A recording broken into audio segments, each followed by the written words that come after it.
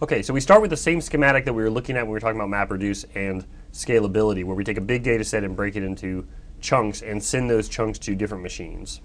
Okay, and here we are replicating this chunk to 3 different machines, which is the same thing we did for the Hadoop file system for fault tolerance purposes, where if this machine dies, we still have 2 copies of the data to draw from, and we do this with every chunk.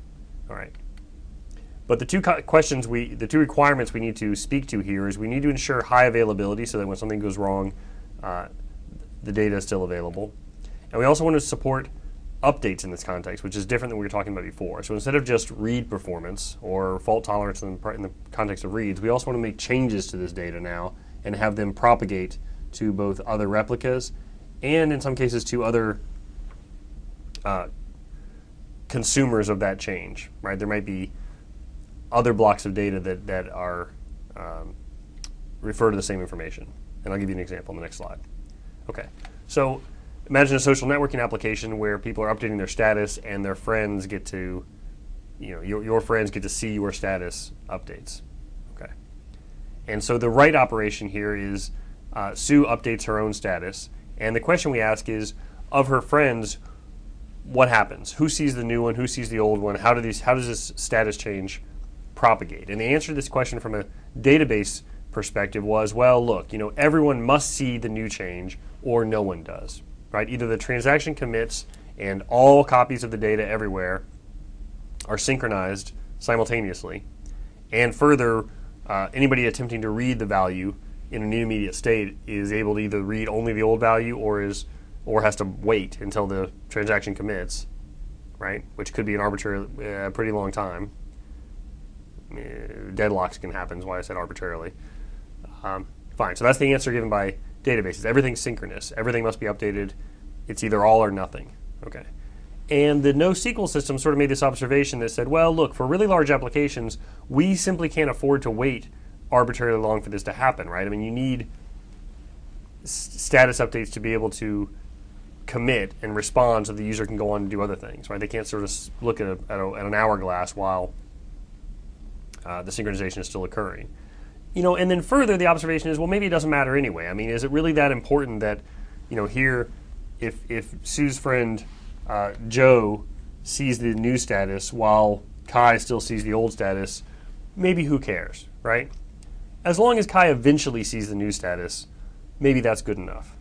Okay, and so these observations suggested moving in a different area of the design space in sort of high scalability, high availability, and consistency, application consistency.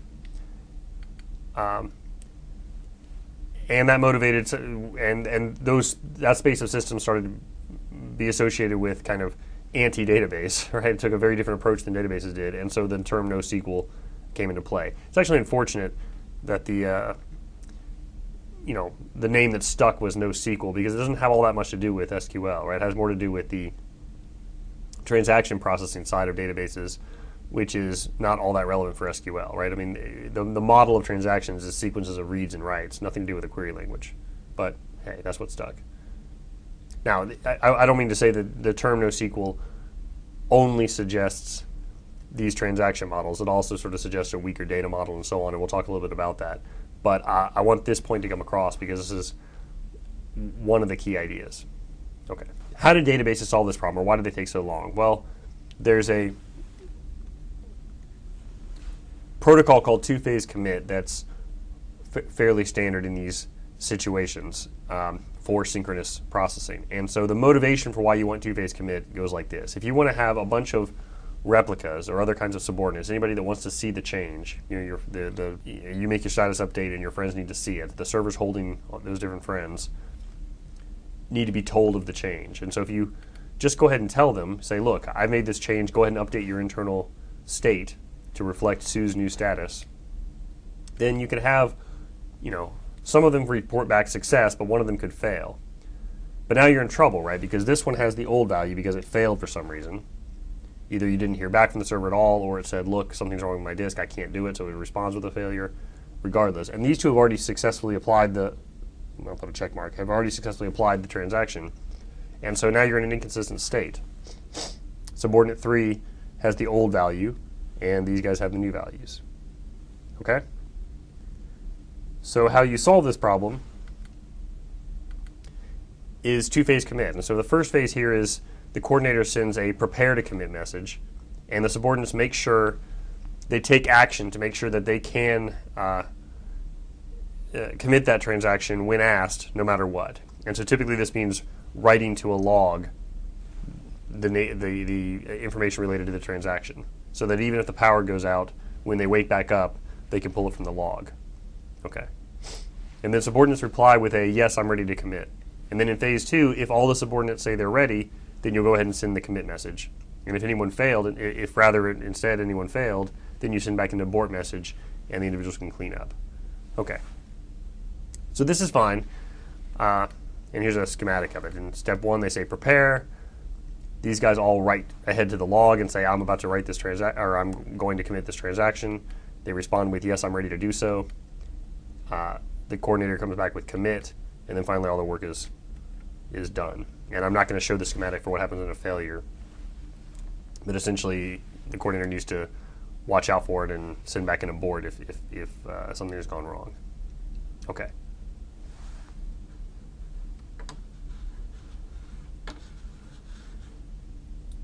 Okay, so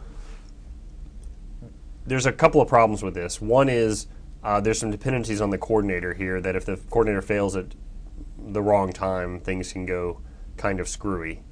And a fully distributed protocol for ensuring mutual commitment of transactions or other kinds of operations can be achieved, and one of the most successful and popular methods of doing this is an algorithm called Paxos that we're not going to talk about in detail, but you're going to see that term if you look at some of the readings for the NoSQL systems.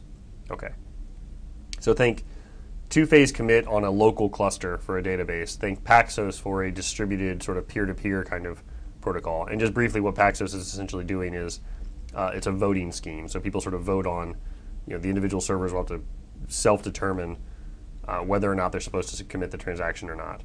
And the details can get a little bit subtle, but overall it's pretty simple given the difficulty of the task involved. Okay. So fine. So that's one problem. The other problem is just that with that Paxos sort of shares is that this can take a while, right? If subordinates don't respond promptly, you might be waiting around. If things fail multiple times, you need to sort of abort and retry transactions at the application layer, things can go slow. It doesn't necessarily scale when there's thousands or millions of subordinates need to do this, you're kind of dead in the water. So other protocols that I'm not going to talk about in too much detail include multi-version, but you will see in some of the papers mentioned, multi-version concurrency control, where each write creates a new version of the data item, and the legality of a read is determined by checking the timestamp of the read transaction versus the current timestamp of the version that you're trying to read. Okay, and if it's been updated since the time you're supposed to be reading it, then prior to MVCC, all you could do is abort the read and say, look, you're looking at dirty data, you're done. But with multi-version concurrency control, you can actually keep multiple versions around and redirect the read to potentially to the prior version that is correct. Okay, and thereby aborting certain transactions. Fine. So that mechanism still has a dependency on a coordinator role to administer timestamps. A fully distributed scheme where the decision to go forward with the transaction or to abort a transaction is made through a voting scheme among peers is Paxos. And Paxos is very successful and very widely applied, and you'll see it mentioned in some of the NoSQL papers if you take the time to read them, and they're on the reading list. And so this relieves the dependency on having a central coordinator, but is still synchronous and still has the potential for deadlock and can take some amount of time to reach consensus depending on what's going on and what kind of failures are happening. And so it's difficult to guarantee very high performance and very low latency response times. All right. So then the term eventual consistency was originally defined not so much in the context of its utility in allowing systems to scale to very large levels, but just in this argument that the write the only players in distributed systems that could make the appropriate decision about how to handle conflicts were the applications themselves. And so it was a version of this end-to-end argument that you may or may not have come across in the context of networking. And so this was a paper in 1995 by Doug Terry where this term was coined. And so he says, we believe that applications must be aware that they may have read weakly consistent data and that their write operations may conflict with those of other users and applications, and that applications must be involved in the detection and resolution of conflicts, and so these naturally depend on the semantics of the application. And so we'll make the argument in a couple of segments that I'm not sure I totally agree with these assertions, that it actually is better for the system to take care of this when it can. But what I wanted to do is let you know that this is where the term comes from, as opposed to the NoSQL systems in the last 10 years or so, which is really where it increased in popularity. Okay, so what does it mean? Well, what it means is in the absence of updates, all replicas will eventually converge towards identical copies, right? So as long as things don't continuously change, as changes settle down, we'll all eventually see the same value, right? All your friends will see your status, right? They won't be permanently stuck looking at an old one. Okay. But, what the application sees in the meantime, what's one of your friends, which status one of your friends might be looking at, is really sensitive to the internal details of whatever application you're building, and is therefore difficult to predict. Okay, and so for this reason, it's a little bit difficult to reason very precisely or formally about what eventual consistency means, because it is so dependent on particular implementation details that are themselves difficult to formalize. Okay, and in general, contrast this with what we've been talking about with relational databases and things like Paxos, where they guarantee strong consistency, but there may be deadlocks, and so you can prove that no system can be free of deadlocks and guarantee consistency. And so relational databases and Paxos give up on this liveness property, meaning that they might allow deadlocks in favor of strong consistency. Now, you can show that the cases where deadlocks can occur can be made sort of rare through different design decisions, but they can still happen. Okay. Fine. And so eventually consistent models say we can't afford the cost of waiting for these protocols to run, and moreover, they may not be necessary in certain application contexts. All right. So where we are now is we're looking at this column, and I've already sort of marked this up a little bit, but what these words now mean, and we'll talk about these a little bit more when we talk about a few of these systems, is the scope of where strongly consistent transactions are supported. And so the scope here of a single record means that I can update multiple fields in one record, and either all the changes will occur or none of them will occur. Okay.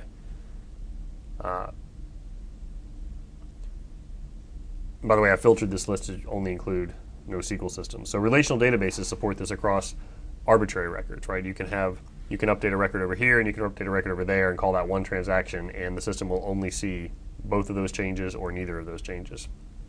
And that's what's not supported with these NoSQL systems. So within an individual record is supported. Within some of these systems, nothing's even supported. There's no guarantees at all, really.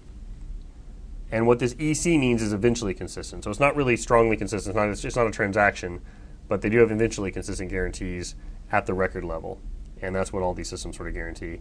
And then this system Megastore that's based on Bigtable from Google, it's also a Google system, defines a notion of entity groups. And this is a set of related records for which transactions are strongly consistent for that group. Okay, so this is a little bit better than just one individual record is the only guarantee we can give, and it's a little bit less than any arbitrary record in the database.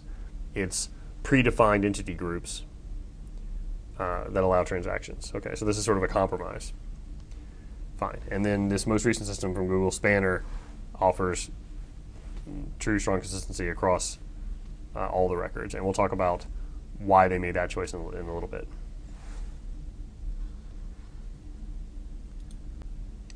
Okay, so another concept I want you to be familiar with is this so-called CAP theorem from Eric Brewer in 2000, a follow-up paper by Lynch in 2002, where they define these three notions: consistency, availability, and partitioning. And the way this is often described is you have to choose two of these.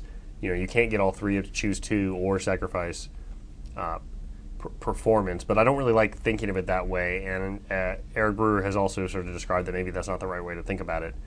And the reason is because it's not clear what it means to choose consistency and availability at the expense of partitioning. Okay, so what is partitioning? Partitioning means, well, if you've got a big distributed system with hundreds of nodes involved, hundreds of servers all communicating with each other, and some segment of them lose communication with the other servers, can those two segments still make forward progress in the application independently and sync up later? Or does everything have to stop and wait, or certain nodes have to stop and wait in order to reestablish communication? So for example, if you have a master node that controls everything and you have some worker nodes that lose contact with the master, there are many designs at which you can't make any forward progress until you reestablish connections with the master node, right? You can do no useful work because you're waiting on communication. You're waiting on that last message from the master to tell you what to do next. So in those cases, you've given up availability, right? You go down, those nodes are no longer accessible or doing useful work in the context of a network partitioning. Okay. On the other hand, if you do say, well, sure, we're going to continue doing useful work even independently, then it's not difficult to show that you can arrive at an inconsistent state, right? Updates are coming into this partition and updates are coming to this partition of the network, and sometime down the road, communications reestablished, and you find out, oops, your replica has one value, my replica has another. Which one's right? Well, we're going to have to sort it out. But meanwhile, we've already sort of exposed these values to the application. So in some sense, we're demonstrably inconsistent. Okay. And so the point is you can't get all three of these. All right. So you've either sacrificed availability or you've sacrificed consistency by allowing things to continue working. So conventional databases essentially assume that there is no partitioning. And again, this is a function of them only operating on tens of nodes at a time, right? They didn't go to this sort of 1,000 node scale or planet-wide distributed systems. And so you could kind of assume that there wasn't really a need to worry about, well, what if queries are coming into half my nodes and they can't talk to the other half my nodes and so on. They're all sitting there in a cluster that's in your data center, or not even your data center, in your server room to some extent. And so that really wasn't an issue that they were thinking about too much. Okay. And the NoSQL systems do need to worry about this. They are very large. They are very distributed. There are different kinds of Byzantine failures happening all the time because of the sheer scale. And therefore, they choose to sacrifice consistency instead of availability. Okay. And so graphically, you can look at this in this sort of triangle form, and you can put different systems on sort of an edge here, where relational databases assume consistency and availability, but assume partitioning can never happen, while other systems need to tolerate partitioning but give up on availability. And they are ensuring that certain kinds of transactions are going to be consistent. Okay. And then other systems say, well, we're going to give up on consistency, but you can always do useful work. Okay. So fine. And really, this is the important thing here is that the scope of the transaction that I put in that table is sort of critical here too. It's not sort of nothing except for Spanner over here even tries to provide global transactions like relational databases do. Okay. All right.